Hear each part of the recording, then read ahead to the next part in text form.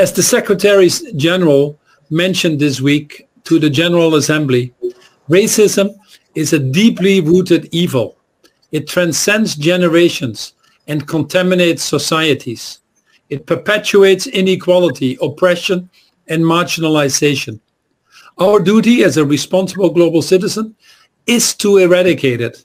Over 5 billion people don't have any meaningful access to justice. In Europe, I was looking at statistics, and 1 out of 3 people of African descent experienced some form of racial harassment in 2019. 73% would claim the same in the United Kingdom. And it's probably not different in the US either. So my first question to the panelists is what the panelists themselves have experienced of discrimination in the workplace in their own careers. Sanda, can I start with you? Thank you, Paul. And, it's a really reflective question. As I started thinking about, how to respond to this, I have to say that, the issue that we want to discuss around racism is truly, truly systemic. Because much as I'd love to start by answering this in the workplace, I think we need to go back to even some more fundamentals. What happens in the education system? What sort of discrimination you have, as you come up as a Black woman? I have to say there's so many elements and there's so many barriers that I reflected on as I get here. But be that as it may, let me just talk about the workplace. And I reflect on a couple of situations past where really as a Black woman entering a room, it's often seen that you could not possibly be, the head of team, the head of delegation. You must be there as a supporting role. Perhaps you don't necessarily have the full world view of what the issues are. I've sat in meetings where, to be very frank, Paul, you're mansplained a lot. Your view is there. It's the technical view, and you have the full mandate of an organization to make a point and represent and take decisions. But that is glossed over, and it's glossed over, quite frankly, for a white male counterpart who might be in the room. I've also been in meetings where, as a Black woman or as a woman, I see it comes in, and the expectation is you will take the notes. You will, support passing the refreshments around. As a Black woman, relatively young, I have to say, Paul, it's not simply the race. There's a gender dynamic that comes in. There's an age dynamic that comes in.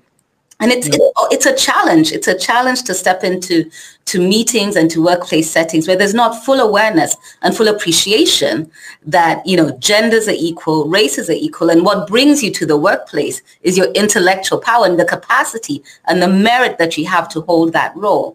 So, when we look at racism and workplace discrimination, for me, it's not simply hate. It's the denial of opportunity. It's the denial of participation. It's ignorance. It's lack of access. It's apathy. There's many things to challenge apart from a simple dynamic around, one race versus the other. That honestly has been my lived experience around racism in the workplace. No, thanks for the honest feedback. And as you say, it has all these aspects to it and ultimately boils down to us fighting for these basic values of dignity and respect and equity and compassion for all of us and in all of its dimensions. Angela, what about yourself?